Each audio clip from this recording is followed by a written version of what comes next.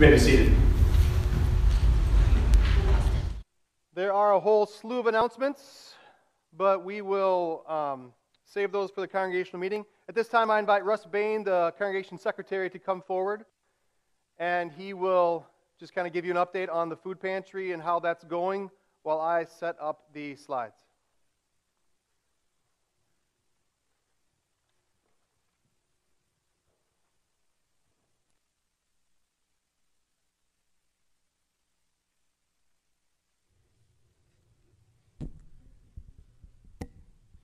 Thank you, Pastor. Good morning, everybody.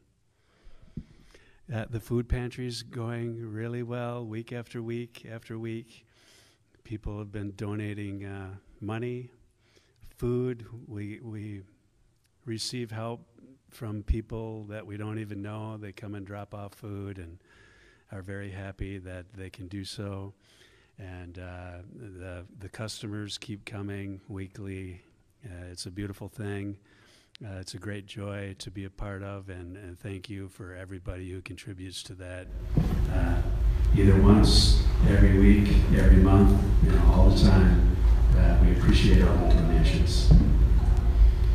And I'm supposed to keep filling in time while Pastor is back doing the computer stuff. I can't do such work, so Pastor's family do a wonderful job with all the IT in the church, and we're very grateful for that. So how's everybody doing? Good. Well, I see another customer's coming right now. My wife Diane's out here doing some good work too today. Steve always does good work. A lot of people bagging and buying groceries. I mean, it's quite a sight to behold. And hopefully for Christmas we're gonna do some cookie giveaways and some gospel coloring books, coming up for Christmas. So we look forward to that too. So, okay, now I get to leave. Thank you, Russ. Good morning, everybody, again. It is great to have you with us, and we are excited. I know what to do with my clicker. Be helpful. There we go. All right. Voters meeting. And Emmy, I guess you have to help me. Push it one more slide for me.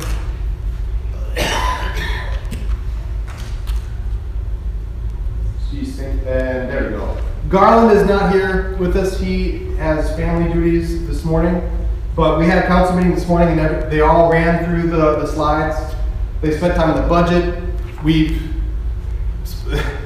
This is one of the most prepared presentations we've ever had since I've been here, because so much has happened, and we want to do a great job for you guys. But this is your church council. I know you have not seen them that much, but Garland Simrell, he was here a few Sundays ago, beautiful little baby. Russ Bain, you just saw. Tom Clarkson, you probably won't see until COVID is over. He and his wife are hunkering down. And again, if you are still hunkering down during COVID, that is a great choice. We love that you are safe, and we love that you can worship with us online. We are really proud of that fact. Tom Clarkson, I think Tom is ready and unmuted. You can say hi, Tom. There he is. Hello, everybody. All right. Tom is here with us. Carl Schneider is in the back with his lovely wife, Kristen. And then Dan Hill is back there. And Pete, Dan, and Ed are kind of the three-headed team that really make the church go. Pete spends so much time here, and Ed's been here for forever, and Dan's doing a great job as well.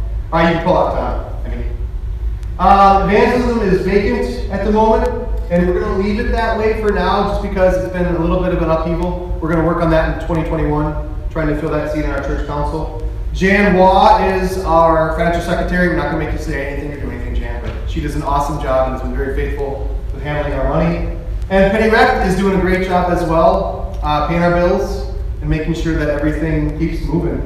Tom Parsley cannot be here with us either. He is our elder. And we're going to get through all of those as we go through it. And Emmy, you could push us along one more slide. There we go. I think I can do it. There's just all the different reports from the different areas of our church that you saw there. All right, outreach programs. It's been a little limited, but there you see Russ in action. I think we did that one this last Sunday. What is so overwhelming to me, this past Sunday, we just went over $8,000 worth of food that we've given away. Which is, if you're new to our church, I have always gotten paid. The church has taken incredible care of me. And yet at times, things were extremely tight. And so for God to bless us so that we can give away $8,000 worth of food is shocking. When we started this in May, I think it was May, I never imagined that it would last, well, any of this would last this long. And so I tell people we'll do this as long as we can.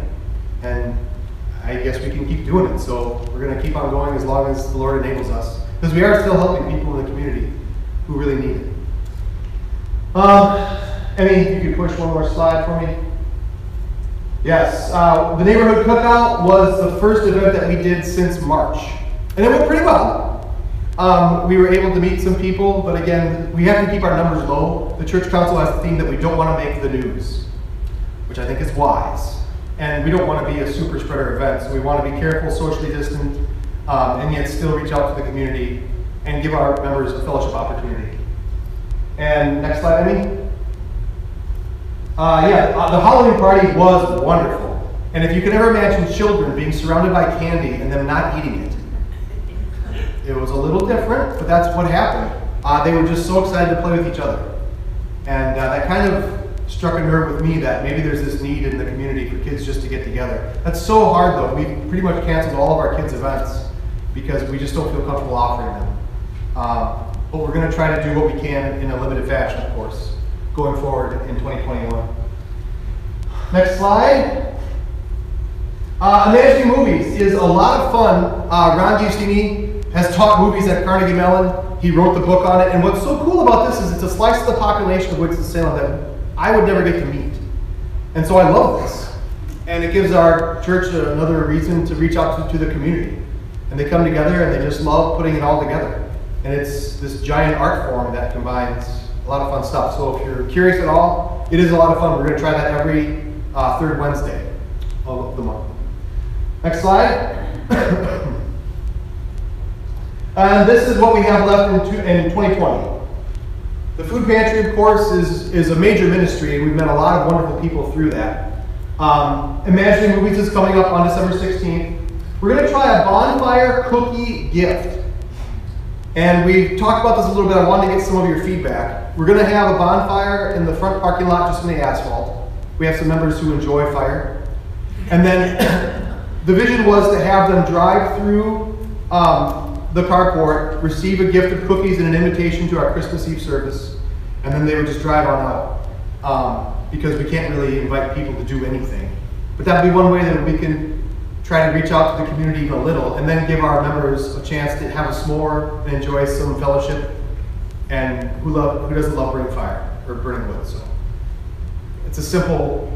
That's what we have for Christmas this year. I talked to some colleagues at the pastors' conference this past weekend, and then at a circuit meeting. And so that's what some other churches are doing. So we're going to try it.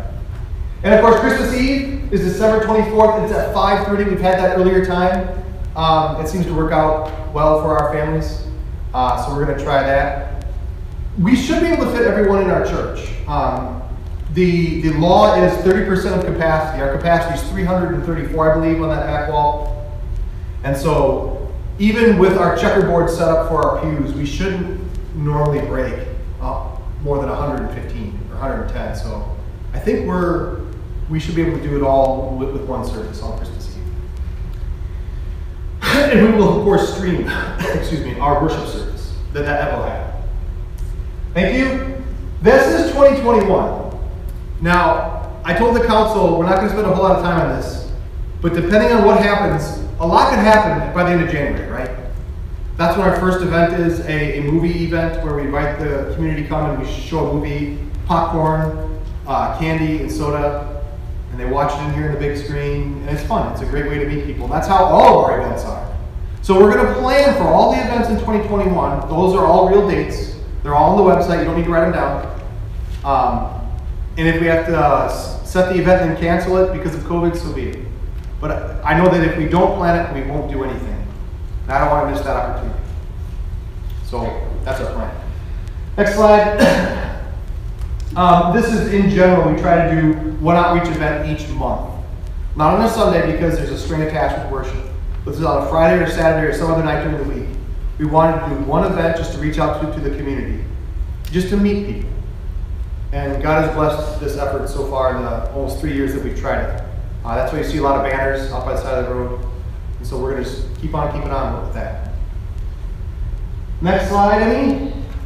There are a lot of different ways that people can reach out. For example, Jason Penshorn has moved away from our congregation. He is a park ranger at one of the state parks out east. And he still worships with us, and he still is our Twitter guy. And so all the events, he just takes off our website and posts it on Twitter. I don't know if he's watching this morning, but just little things like that. If you could just take over one little part of that outreach, I don't have to go on Twitter and do anything. And all of this is cumulative.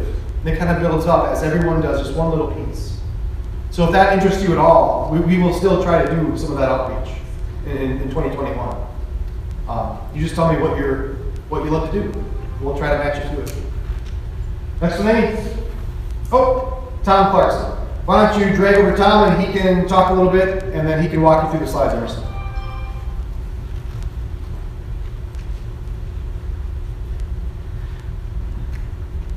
Yeah, thank you. Next slide, please.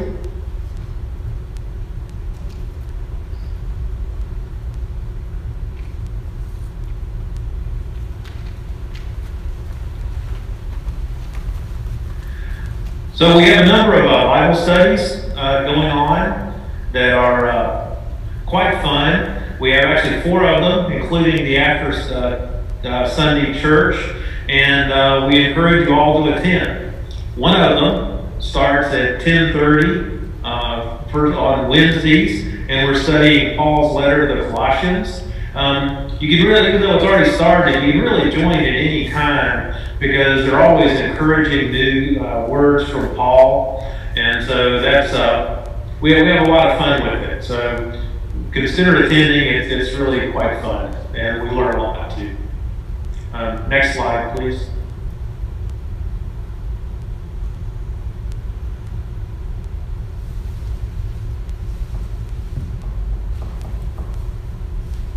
And there's also the Ladies Bible Study on Wednesdays, every other Wednesday at 6:30 p.m. They're studying a book of devotions by Barbara Johnson. I'm told they have lots of fun and fellowship, and if you're interested in that, contact Linda Jacoba.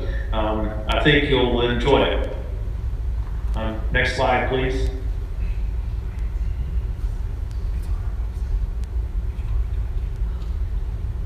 A little bit of lag time here, I think. So in Sunday mornings, there's always a 9 o'clock before the church service. We're a Bible study, and just at the moment, we're studying The Grand Weaver, which is a book by Ravi Zacharias. Again, we have lots of fun with it. Great group there. And in December, and probably a week after next or so, we'll begin studying the Gospel of Luke. And we thought that'd be fun with Christmas upon us. And we haven't studied a gospel book yet, so that should be quite fun. So hope you can attend. It's easy. We're doing these Bible studies right now with Zoom so that it's easy for people to do, and especially if you're worried about COVID. Then the after church Bible study, we've been doing politics, and I think there's one more to go on that, and then you'll be hearing soon what we do next. So thank you. So they're really quite fun. So I urge you to attend these Bible studies. It's really, really quite fun. And educational too. It's great. Then every day, Pastor sends out some email devotions, which those are fun to listen to and look at. You can go and look at the sermons if you've missed them on our website. There's also the Bible classes that we've done after the church service are archived there. And then there's also a place, your Time of Grace devotions. You can see the website there if you'd like to go there. So there are plenty of study opportunities, and I urge you to take advantage of them. Thank you.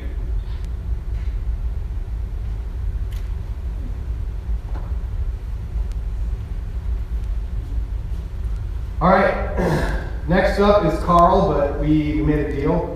And so I'm going to take Carl's report. Carl is awesome, if you haven't had a chance to meet with him. And he and his wife have been spearheading our Sunday school program. And just the fact that it's going during COVID is great. And we are really thrilled about it. If you push the next slide, Amy. Yeah. If you are at home and you can't participate in Sunday school, I don't want you to stop teaching your children about God. Take advantage of some of these offerings that our church body has for COVID. Northwestern Publishing House is the publishing arm of our church body, and they have made YouTube devotions for every level of Sunday school. It goes from pre-K all the way up to like 5th grade. And you could purchase one of the booklets that you would get here at the school, at any of the copy handouts, and you could do right at home. And so I know it's almost impossible to pull this off on a Sunday morning, but just pick some time during the week to make that happen. And that can be still a really good time for your family to learn more about God. Next one. Confirmation, we have a new curriculum.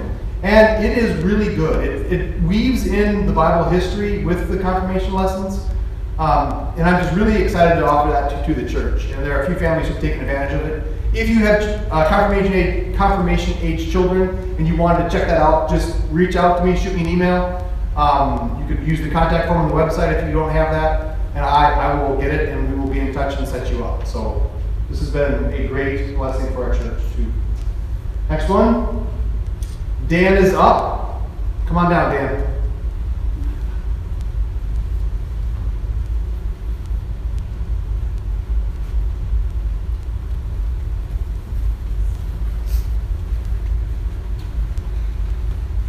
Good morning. I actually overslept this morning and missed the meeting, so I'm going to kind of just wing this here. I mean, there's the basic stuff going on. I mean, we got the daily maintenance going on every day. You know, we're trying to keep the building as clean as possible with COVID and everything, so we have all our things in place to social distance and keep the place clean. We are looking to replace or fix the parking signs outside the parking lot. I'm not sure what that all has consisted of as of yet. So we'll be looking into that. Obviously, the pew ropes are new. I think they look much better than the old blue tape, the painter's tape. So that was a nice little touch and kind of makes things look a little nicer. Other than that, we're looking to get lights, switches, and outlets all updated and replaced. I believe most of them are the old style. They don't have. I think we're looking to get like the GFCIs and all that kind of stuff. Basically, just update things and get us a little more modernized, I guess. Other than that, we got the pews to be fixed yet, the altar and the wall with the leaking, and the stained glass. I know, Pete, you had some estimates. Were they working on that, or has that been? All stained glass is done. It's done. Okay. Other than that, yeah, that's about all we got going on with the properties. Did you have anything you'd like to add in? I think that's it. All right. You can back it up then. There you go. Yeah, if you could go back one slide or so. Just a word on the pews. This is, I mean, if you've been in church recently, the pews are just ripping out. The church is pushing 30, and the sunlight just makes the fabric thin. And we've tried to patch them over the years, and we just can't. And so this is one of the improvements that just needs to happen. That and the carpet is also original. It doesn't look terrible, but at some point, we'll need to get new carpet as well. And so when you look at the budget, it's going to be a little bit of a sticker shock on a few different levels. But it's going to be close to $20,000, we think, to reupholster the pews. We had talked about doing chairs instead of pews because that would be more economical, but in general, the response of the congregation was that they didn't like the chairs. I guess I didn't either. I love our pews and how it makes everything look, all the wood matches. It would just be nicer. So we're going to look at rebidding that because it's been almost 18 months since we had those original bids, and I'm sure they've expired since then. So that's going to come up in May. The plan is May and June to possibly spend that money, possibly $20,000. So just keep that in mind as we get to the money portion of this presentation. All right, elders, I'll take that one. Church attendance has been really, really good. I'm just going to start with that. And I know that not everyone has been able to come to worship, and that is extremely frustrating for some of my colleagues, but I am so proud of all of you that you have made it an effort to maintain your connection to your God. And so those two numbers, between January 1st and March 8th, we averaged 51 people in attendance on Sunday morning. Since COVID, we've been averaging 26, which sounds like half. However, the problem is views online are almost meaningless. And on August 30th, we had 61 views. On September 6th, we had 60 views, but 400 fewer minutes watched. And so to me, minutes watched is more of an absolute how many people or how much viewage is there out there. As we try to quantify what we're doing, it's difficult. And so some people say, well, do people watch for a half hour, 45 minutes, an hour? If you throw an hour times 10, that's 600. Times 20, you're at 1,200. At 25, you're at 1,500 minutes. So even just if you figure that, but most people don't watch for a whole hour. They maybe either watch just the sermon, and it's all over the place. It's really difficult. And a view is 6 seconds on Facebook. On YouTube, you can click it and close it immediately, and that counts as a view. So views are almost meaningless. That and most of our families sit together, and that's one view, but it could be a family of 4 or 5. So it's so hard to quantify, and it's frustrating for us to try to do that, but it doesn't really matter. I know that people are watching. I know that a lot of our families are. And like I say, I'm proud of you for making an effort to keep your spiritual health during this time of pandemic. So we're going to try to do our best we can to communicate that. All right, next slide. Our numbers are going up for communicants and baptized members, which is good. I don't know if we can say a whole lot more about that. I guess if you have any questions you can ask. Next slide, Amy.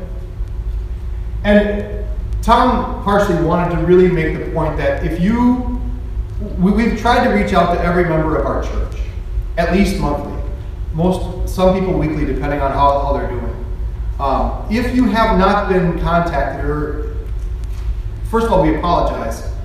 Second of all, reach out to us, and we will happily respond. Or if you, members, if you're watching, know someone who needs a phone call, who hasn't had one in a while, or a visit, I will be happy to visit. I offer the Lord's Supper, or I do a socially distanced visit. I'll stand 10, 15 feet away from you and just yell at you. I'm happy to do that. So, yeah. And it makes a big difference just seeing someone in person sometimes. So, all right, next, the financial report. This is our cash flow year to date. The income and expenses, and we were almost more than $9,200 in the black. Those are remarkable numbers.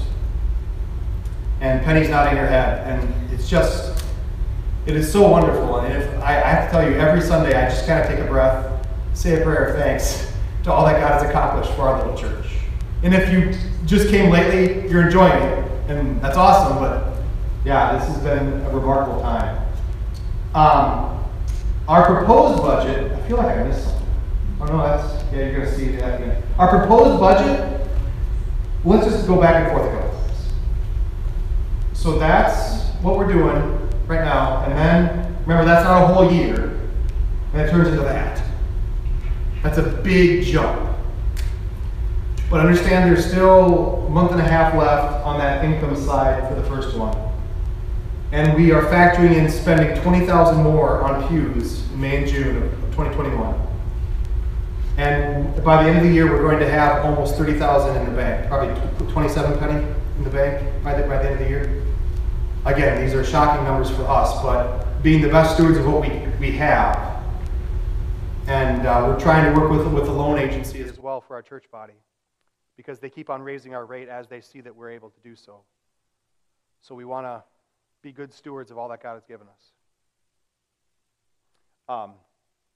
Cash balance in February of 2020 was that. Our cash balance now is that. And so I think we can afford to fix the pews. Just to give you an example, the tropical storm that came through tore our banner for our food pantry in like 3 pieces. And I brought it back in, and every member that I talked to said, well, we can tape it and fix it. Which is a little ridiculous. Because what kind of a message are you trying to send to the community if you have this ripped up tape? Like, it's only $170 to get a new one. But we have tried so long to be such good stewards, and I think that we still are being good stewards. But we just have a little bit more breathing room to do more ministry. So I'm excited about some of the opportunities that we have to do that. So, are there any questions? If you have questions online, please do contact me, reach out.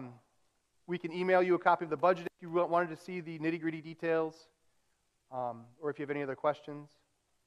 Yeah, Laura.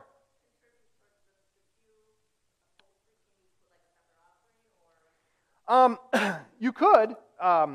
In general, we haven't done that, but in general, Laura, just to kind of be frank, things have been so tight. We hadn't spent any money on anything. Is that fair, Penny? I mean, yeah. And so, yeah, so right now I think there's 2 funds, Jan. There's the food pantry fund and then the general fund, right? We can make as many as we want, Jan, I suppose, right? Whatever the church wants to do, but I guess we'll have to be more creative maybe and think. But yeah, Laura, your question's a good one. She just asked if there's a way to give directly to the pew fix fund. So right now we just have money in the bank, and we're going to probably do that this year. But I guess the next thing would be the carpet, although it's holding up okay. So any other questions? That was a good one. Hearing none, thank you to Tom who joined us via Zoom, and for everyone else. Just a word, Dan does a great job with, he was a little out of sorts because he wasn't at that early meeting. They do such a good job taking care of this church. Pete has replaced almost everything here. So I know that we're not supposed to touch each other, but when it's done, give them a hug, because Pete, Ed, and Dan, I mean, cutting the grass, trimming all the shrubs, cutting down trees. They've just done an enormous amount of work. And so it's a little awesome. And this rope is just one little piece that Pete did in like a half hour. So this has been amazing. So thank you all. And if there are no other questions, may God give you all a blessed week.